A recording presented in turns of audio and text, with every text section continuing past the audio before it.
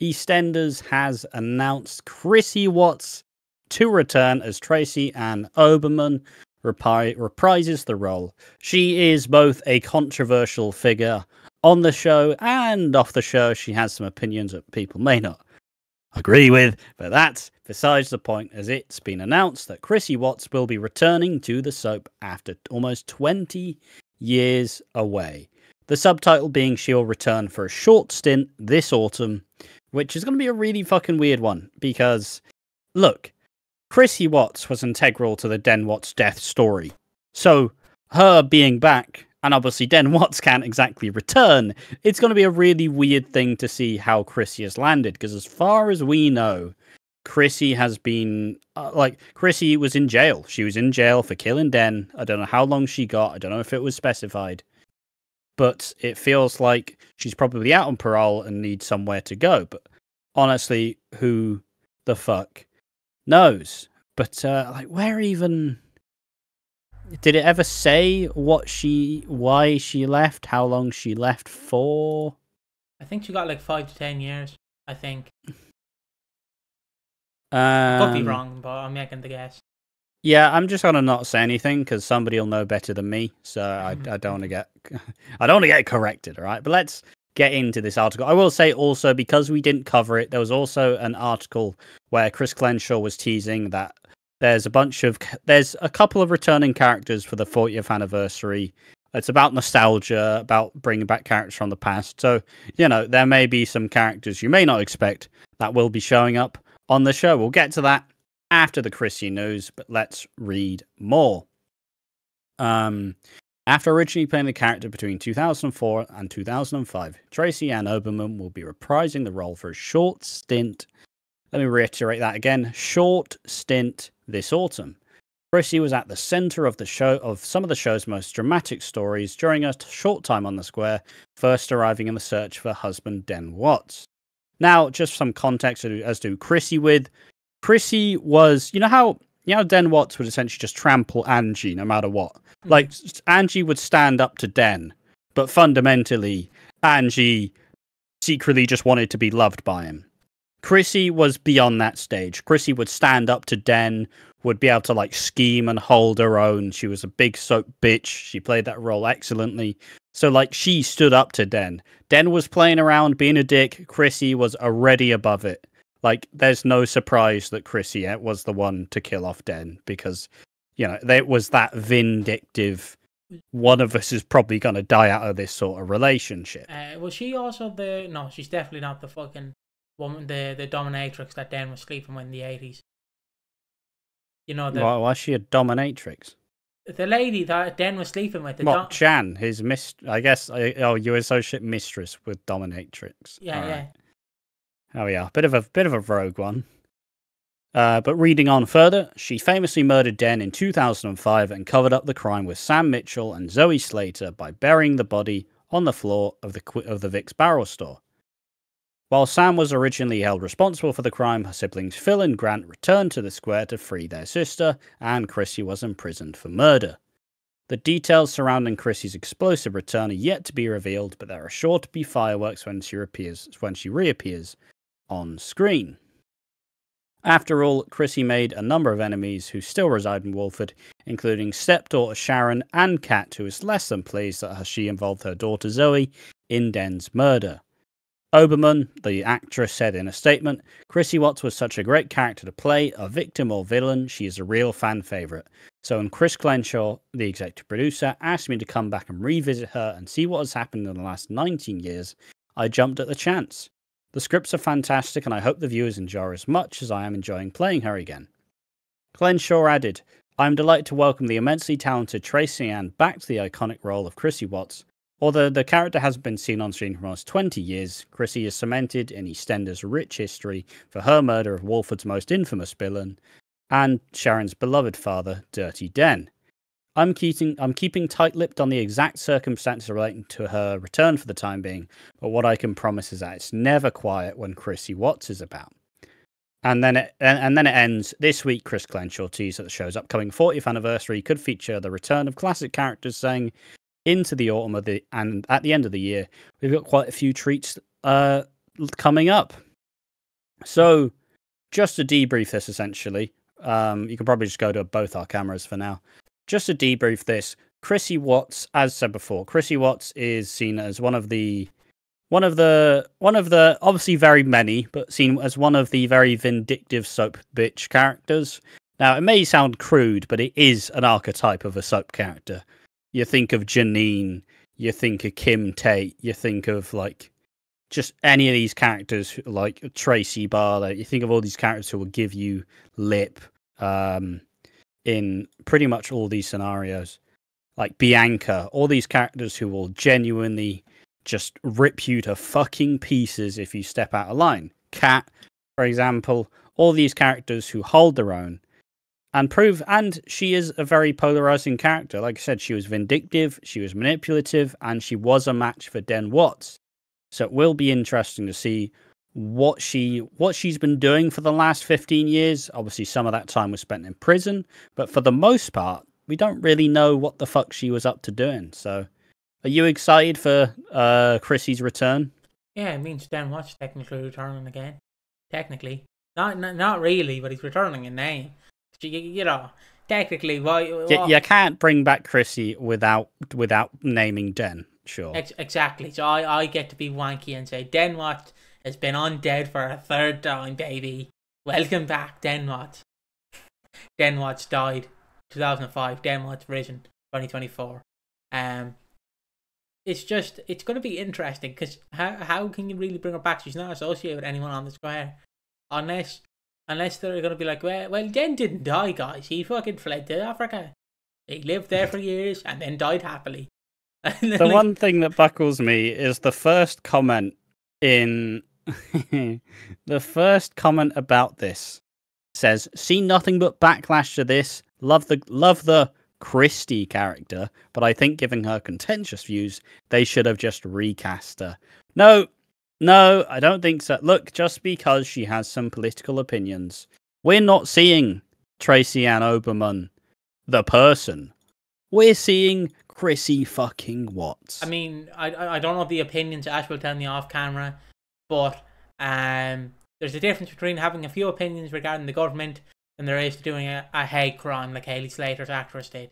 There's a big difference. So if she says the N-word, it's all right in comparison. I'll just to express she is Jewish, and there's a lot of things going on in that part of the world right now. And yes, so she's definitely allowed a fucking focal point if she's Jewish. You can't. She's allowed a focal point. I'm just saying. Yes, but it's at this point in time, it is a controversial opinion to have, and anybody who is outspoken means that people get a bit angry. Well, I'm not gonna even comment because I don't know enough about the situation to make any comments. Oh no, the Wi-Fi's giving up. All I know, it will be fantastic. Yeah. Nothing. It froze for a second. Yeah. Did I get the nice line about me not knowing anything but EastEnders? Yeah. Fantastic. So this return will be explosive. The one thing that does suck is it will be a short return, but as to be expected, does she introduce some new characters? Has she been having a family off screen during this time? Did she have a secret kid with Den? Obviously unlikely because he was old as fuck. But like, you know, is there more to know that we like? And there is. So it'll be very exciting. So I'm excited for it. Her opinions, not for me to comment. So who the fuck cares? But ultimately, still an iconic character that represents, you know, a better time for some people. Obviously, you'll have the people. I don't know who Chrissie is. I think she's a bitch. I think she should fuck off. All right. But I mean, yeah, so it will be very interesting to see the return when this happens.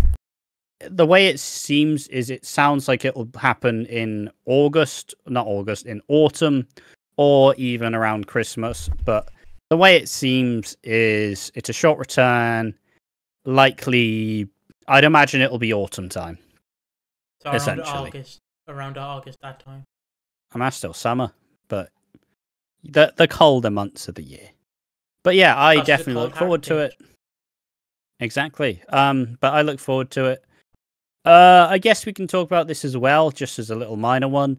The article's not up, but EastEnders will be doing a spiking storyline for Anna Knight. Oh. You can just stay on us. I'll read through bits. I don't have much to say about it. EastEnders announced a new dramatic storyline. We'll see Anna Knight get spiked. Later this summer, Anna will find herself in danger when she gets spiked on a night out at Peggy's. In scenes out there on Tuesday, July 16th, Anna's friends will initially believe her behaviour is down to her alcohol consumption, but they will become concerned for her welfare when they realise things don't add up. And this will also be this won't just be in the EastEnders episodes.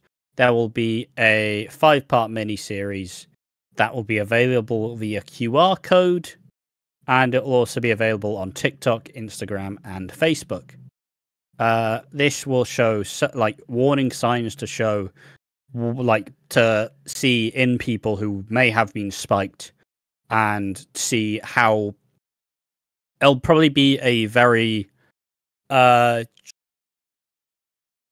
open, kind of a very scary tale of how quickly Anna will lose all sense of self as the spiking, as the drugs kick in. And while the footage captured by Anna's friends will highlight the outward effects of the drugs have on her behaviour and mobility, obviously they're working with a charity, and this is another social issue, which they also tend to do, sometimes to great effect, sometimes to not great effect. Time will tell on this one, but there we are. That's just that. It'll be good to see. It's a good story to tell. I hope it helps at least some people, as spiking is an awful thing. It's an awful crime that takes place, and it should have absolutely no place whatsoever. I just want to say, when Ash was reading out and you see me do that, I was excited because I heard of something to TikTok and Instagram. I was not so excited about the spiking storyline, lads. Just in case people got the wrong impression, I'm not like, yeah, spiking. I'm not. I think that's horrible. If you want to, if you want to hurt a person, hurt yourself. What? Probably not advice to. Yeah, I mean, like I said, it's fine. Yeah, you want to go kill someone, just fucking kill a teddy bear. It's not going to fight back. So I thought I was going to go somewhere else there for a second. That's when I got worried.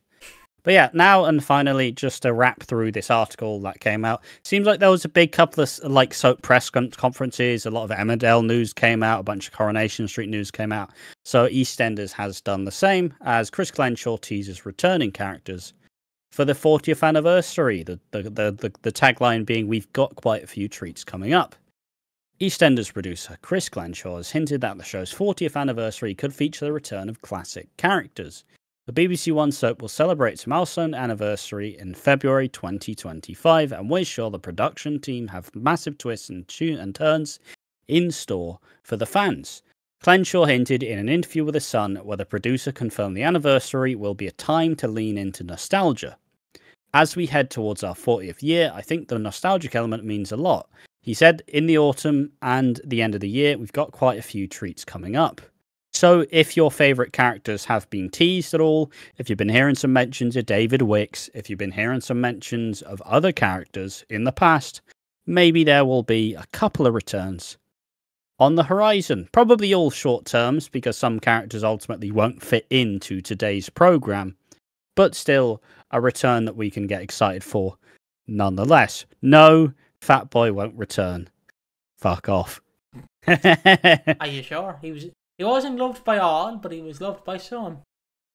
When asked if some iconic characters from the past could return to EastEnders, the producer said, maybe. It all depends on the story and where the characters are, but it has to come from character, and it has to come from story. So that's just letting to know they're not just going to fucking go, oh, fan service. Bloody hell, have you seen Janine lately? What is she doing? I could easily see Carol having a one-off return with David if Bianca is staying on the show in any form.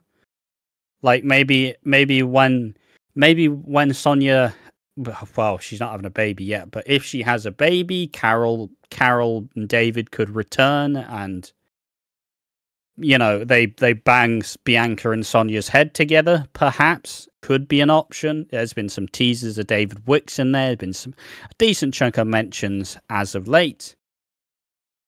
I could easily see a Max Branning return. It's what I've been believing to have happened with Peter and Lauren getting back together.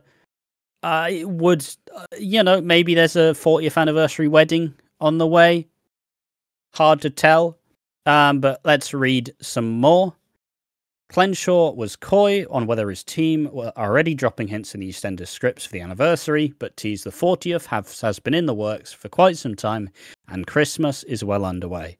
I mean, that's established. I know a lot of the Reddit people say, like, do they even know what they're writing anymore? I think they're just filling time. No. Clenshaw's approach to EastEnders is very structured and very well thought out, from what we can tell with the planning that came into the 6th storyline this year, and obviously the aftermath this year, where you're now letting the 6th stuff cool off for a while, and obviously later in the year it will boil the fuck back up in anticipation for Christmas, and just setting up a lot of stuff for the future. It's just a dumb little quote talking about Danny Dyer being like, I'd come back if I was a hallucination. I'm not coming back. Fuck off. Add another 0 on the contract, and then maybe. There's a lovely photo of Danny Dyer, by the way, for people looking. His lovely mustache. Do you know what I'd love? I'd love where it's like, yeah, Clenshaw, I'll come back. Oh, Danny, you're coming back. I did say I'm coming back. But add an extra 0, and then I'll sign the contract, big boy. I'll sign the contract then.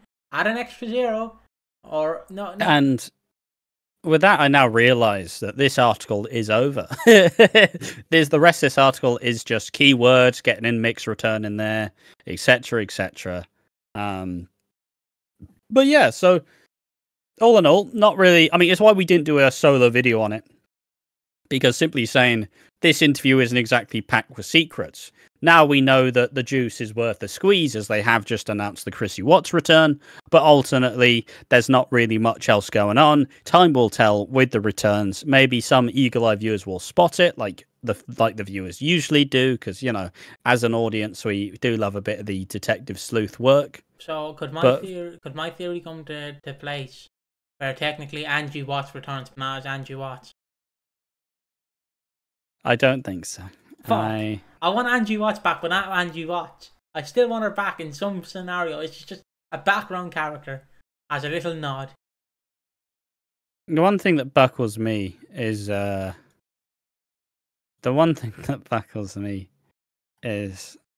don't know. It just soaps in a bad way, making stupid fucking changes to a character. A character in Coronation Street is now pregnant, when a whole part of her character for 20 years is that she cannot have kids. But now suddenly, when the storyline permits, she's now having a kid again. It's like, oh, fucking hell. But anyways, that's not what we feel about EastEnders. EastEnders is generally in a good place, and whether you like Tracy Ann-Oberman as a person, that doesn't fucking matter, as simply saying Chrissie Watts is money. And we will likely see more returns in the build-up to the 40th anniversary, so I do look forward to seeing what happens. Do you have anything you'd like to suggest will happen? Any returns you want to bank on a prediction for? Do you know how they deepfaked Paul Walker into Fast and Furious 7? Yeah. Brian Walker. I think it's Brian. But can we get a flashback scene of young Sharon with Angie and Den? That would be deep fake Den into it. I know he's dead, but the family won't give a shite. Just fucking pop him on. Bring Danny Dyer back, but have him be an hallucination. Here's one that I would love. You bring Fat Boy back. He runs into the Queen Vic. He goes, guys, I'm back. Hunter pulls out a Glock, shoots him. He's dead again. And then I'd be like, or he's like, guys, I'm back. And then he runs out the Vic to go and tell Dot, but then gets run over on the way. Look, I like Fat Boy. He's a cool character. I'll say that much. But also, do you not like in Looney the Tunes? fans are insufferable. Do you know, like in Looney Tunes, when they just drop a random anvil, you just see Linda having a piano just hanging out the window. Linda just chucks a bottle off the roof, and it smacks Fat Boy on the head, and he's dead. No, I like to imagine a piano. She's just hanging a piano out the Queen big window and drops it on it. And like they did with Charlie Sheen when he was supposed to come back for the 2.5 Men finale, but the writer got a dick, it became a dick and went, fuck you, I'm writing it the way I want to write it. And just had a piano drop on Charlie Sheen, in quotations. But I would love Fat Boy to come back and be immediately killed. It will be the funniest thing to me. Just, oh guys, you finally got your one, Fat Boy's back, he's dead. Yeah. And now, just to simply add more questions to the viewers. First and foremost, are you excited for the Chrissie Watts return? Just remember, we're talking about Chrissie Watts, not the actress, as polarizing as she may be. And finally, what returns would you like to see ahead of the 40th anniversary, as it is coming thick and fast? We are only, we are 7 months away from the 40th anniversary, and we are closer to Christmas than we are to the start of the year. So get fucking terrified, everyone, because it's happening sooner than you can imagine. I know people are going to be like, Ronnie and Roxy will come back. One of them's under contract with Hollyoaks, but the other one can come back. Yeah, I mean, Hollyoaks is acting a bunch of people. She's not on it yet, but she could be. She's not. They invested a lot into the character. You say that, Ash. It's like, oh guys, I'm feeling very sick. Can you let me go? And it's like, okay, we'll let you go. Oh, Chris Crenshaw, got any money there? I'm free to come back. I run Hollyoaks. Don't worry about it. But yeah, point being, who would you like to see return? Tell us in the comment section down below. And sorry if we've been a bit slow on the old news output. We've just been very fucking busy, and the news has not been the top priority. But whenever it comes out, we implore to do it. So thank you all for watching the video. Make sure to join us in the next one, and keep enjoying the content, and stay tuned for more things from Watching Walford. Thank you for watching. Join us in the next one. See you then. Bye-bye.